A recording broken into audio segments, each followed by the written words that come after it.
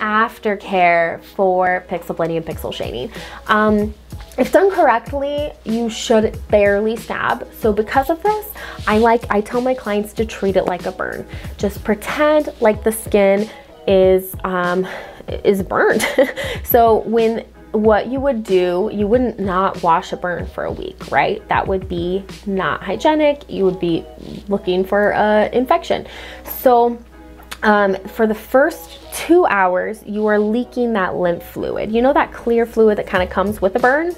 Same thing. We are slightly damaging that top layer, so you will get some of that lymph fluid. So over the first 2 hours, I send them home with my Heal Me. It's just like an essential oil blend. And then at that 2 hour mark, I actually have them really, like with soap, do a nice cleanse to get off all of that lymph fluid. Otherwise, that lymph fluid will dry and form like a little thin, crusty scab. So if you remove all of that right then and there, then moving forward, you will have barely any scabbing. It's amazing.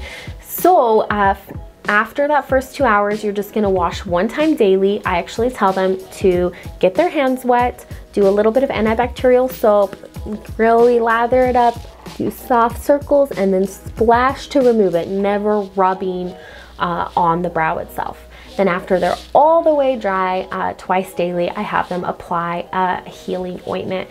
I prefer essential oil blends. I do have one that I love, but you can pretty much use whatever Aftercare you want as long as it's just really nice and thin. So, but to be honest, pixel bladed and pixel shaded brows are pretty hard to mess up.